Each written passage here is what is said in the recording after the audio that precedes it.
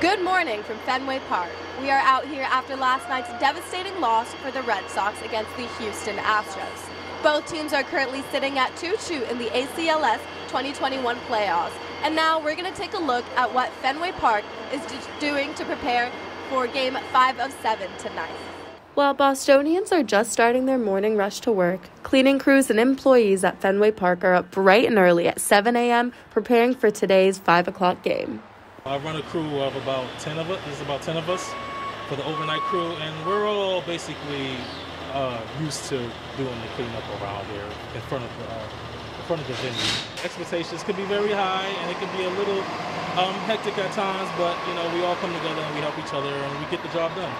Fans are hoping the Red Sox can take the lead over the Astros tonight. Employees said they expect tonight's crowds to be even bigger than the last. So we got to bounce back after last night. Some tough calls by the ump, but I think we'll be all right. Street vendors are setting up shop, and restaurants are expecting large crowds to flood in later today. Crazier than last night for sure. So it's going to be a lot of people coming to the area. Better weather compared to these past few days ago, so expecting a big day. I'm already have all my stuff already since 7 a.m. this morning, getting ready, getting ahead for today's game. So it's just about being ready. That's it. Fenway Park is going to be buzzing tonight at 5, so be sure to get here early.